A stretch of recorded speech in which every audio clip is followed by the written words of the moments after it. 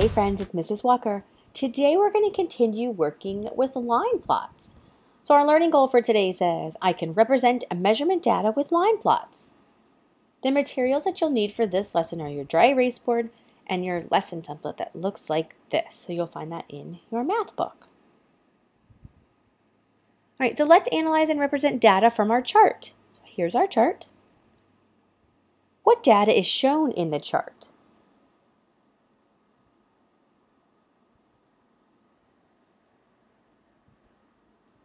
Yeah, the height of sunflower plants. How does the measurement data in this chart compare to the measurement data we plotted in the previous lesson? So if in case you forgot, here's the data that we plotted in the previous lesson. So how does the data in the chart compare? So how are they different?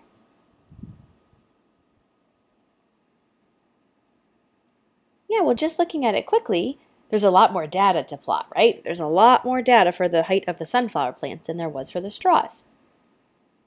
The numbers are bigger too, right? So we have like numbers in the 60s for the height of the sunflower plants, and the straws are like 5 inches or less than 5 inches. Let's make a line plot to display the data. Think about the steps you need to take to create the line plot. Let's think about those steps. Before we even get started drawing our line plot, what are some things that we need to think about?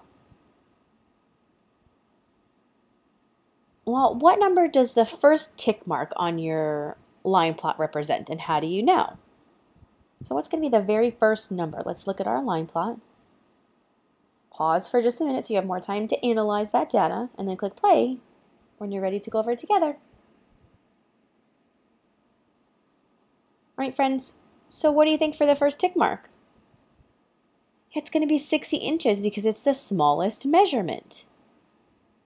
All right, so what number does the last tick mark on your line plot represent, and how do you know? Pause the video, look at that data, and then click play when you're ready to tell me the last tick mark on your line plot. All right, friends, so yeah, 64 inches because that's the biggest measurement. What interval should you use to draw the tick marks between 60 and 64? And how do you know? Remember, the interval is just like the measurements in between. So pause the video, think about it for just a second, and then click play when you're ready to go over it together. All right, friends, so look at that data, and we would go ½ inches because that's the smallest unit in the chart. There's no quarter inches this time, so ½ inches is where we would be measuring in between. That's our interval. So use the data in the chart to create your line plot. Remember to check off each measurement as you add it to your line plot. So you can give like a little check mark next to it. You don't want to forget that check mark because you might accidentally plot that data more than one time if you don't check it off. So pause the video, create your line plot, and then click play when you're ready to go over it together. All right, friends, here's our line plot. So we have our line. Our endpoint is 60. Remember, we know that our interval is ½ inches. So we would go, I forgot our endpoint, right? 64. So we would go our ½ inches in between. So 60, 60 and a half, 61, 61 and a half, 62, 62 and a half, 63, 63 and a half, and 64. I'm going to plot my data. So 61 has 1, check it off. Then go to 63, because I'm going to go across, check it off. 62, check it off. 61, check it off. 62 and a half, check it off.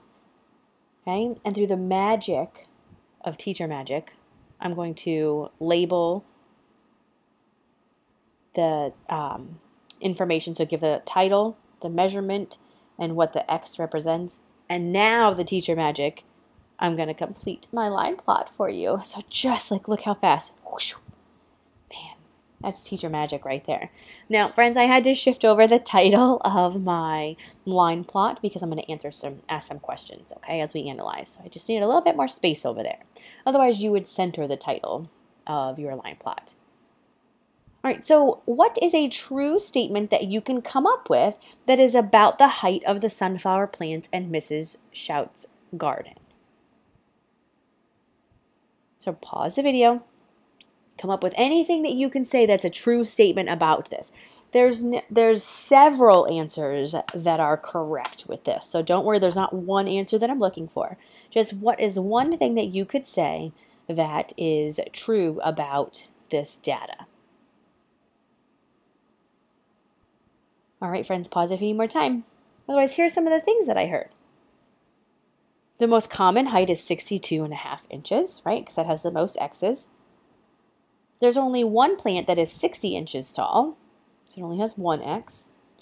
And 61, 61.5, and 63 all have the same number of plants because they all have 3. Now, those are just some things. If you came up with something different, rock on, that's awesome. Are these statements true of the data in the chart? So not just a line plot. Is it true of the data in the chart? Yes, right? Because it's the same data just displayed or shared differently. So in the chart, it just has the numbers listed. In my line plot, I'm able to look and see that I have all those X's to represent each measurement. So how does having the data displayed as a line plot help you think and talk about the data? How does it help you instead of just having that chart? Why can the line plot help you? So pause the video, think about that for a second, and then click play when you're ready to go over it together.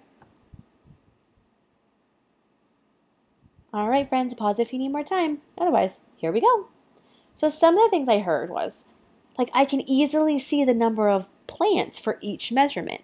So I think that's totally true because you can see that like 61 has 3 X's, so that's 3 plants. Otherwise, I would have to go through and look through that line plot kind of like with a fine-tooth comb over looking and saying, oh, there's 161. Oh, there's another one that's 2. There's another one that's 3. I could make a mistake when I look at that. So plotting in the line plot definitely helps with that.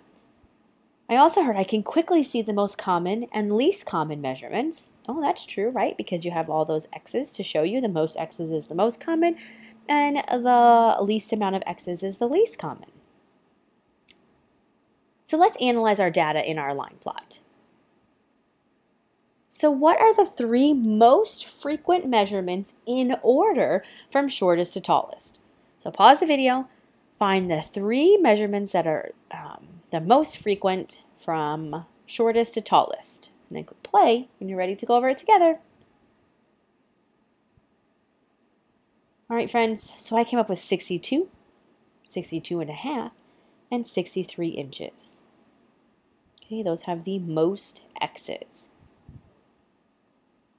What is the total number of plants that measure 62, 62.5, and 63 inches?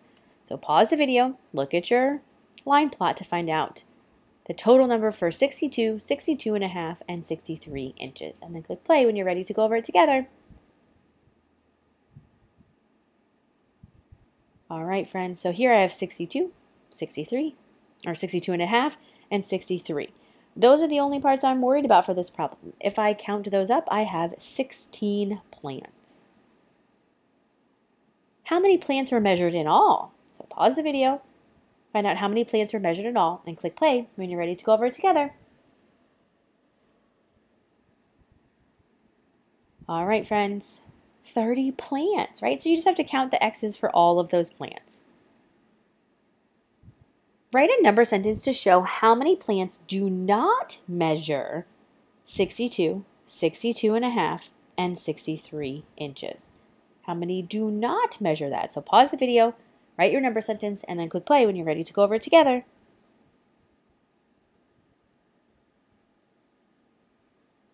All right, friends, pause if you need more time.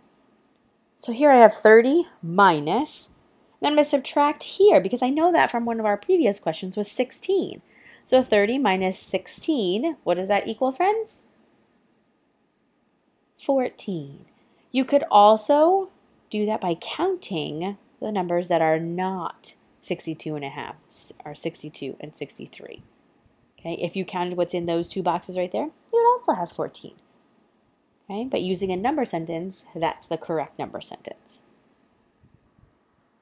Most of the sunflower plants measure between 62 and 63 inches. True or false? What do you think, friends? Yeah, it's true because 16 plants measure between 62 and 63 inches, and that's more than 14 from when we wrote that number sentence. What do you notice about the location of the 3 most frequent measurements on the number line? Here's our most 3 frequent. Pause the video. What do you notice about those? They're right next to each other. And the most frequent measurement is in between the second and third most frequent measurements. Those are just some of the things, right? What do you notice about the data before the 3 most frequent measurements? Pause the video, think about that, and then click play when you're ready to go over it together. Yeah, it goes 1, 2, 3, 3, right, for like the number of plants. The number of plants goes up and then stays the same. So it goes from 1 and then 2 and then 3 of the same. And the number of plants increases or stays the same as it gets close to the most frequent measurement. So those are just some of the things that you might have noticed. How about the data after the 3 most frequent measurements? So pause the video, think about that. All right, friends, so here's some of the things I noticed. That it goes 3, then 2. It starts to go back down, and the number of sunflower plants decreases for each measurement. Cover up the bottom 3 rows of the data in your chart. So notice right now I have all of the rows shown. I'm going to cover up just the bottom 3 rows. You guys do the same. We're going to erase the X's on your line plot and create a new line plot with this data. So take away our X's, and you're going to create a new line plot with this data. So pause the video, just these top 3 rows in your chart. Make your new line plot, and then click play when you're ready for the next step. All right, friends, pause if you need more time. All right, so here, with that teacher magic again, I plotted those points. Okay, make sure again that you check those off. I'm going to leave up in the top corner our previous line plot when we use the whole chart for our data, because we're kind of going to analyze between the 2 line plots. So that's what that little one is under our chart. So did the 3 most frequent measurements change when you plotted less data? I want you to pause. Think about, did the most frequent measurements change from our new line plot to our old line plot? Yeah, now those 3 most frequent measurements are 61, 61.5, and 62 inches. That means that most of the sunflowers in Mrs. Shout's garden are between 61 and 62 inches tall. No, wait, that's not right, I heard someone say. We saw earlier that the most frequent are between 62 and 63 inches tall. Well, How did using less data change how we can talk about the heights of the sunflower plants? Pause the video, think about that for just a minute. Yeah, so when we use less data, it changed the most frequent measurements. How did the shape of the line plot change when we use less data? So pause the video, think about that. And then click play when you're ready to talk about it together. Yeah, the height of the line plot changed with more data, right? So in our top little one that we have, the height went from, the most X's went from 7 and to 3 now in our new line plot. The 3 most frequent measurements shifted to the left on the number line. And except for the 3 most frequent measurements, all other measurements only have 1 X. So that's definitely another thing that changed. All right, so great job, friends. You guys nailed it with representing data with line plots and analyzing that data too. So please head back on over to the module to see what you need to complete for your independent practice. As always, if you have any questions, please let me know. I'd be more than happy to help. And I hope you guys have a great rest of your day. Bye, friends.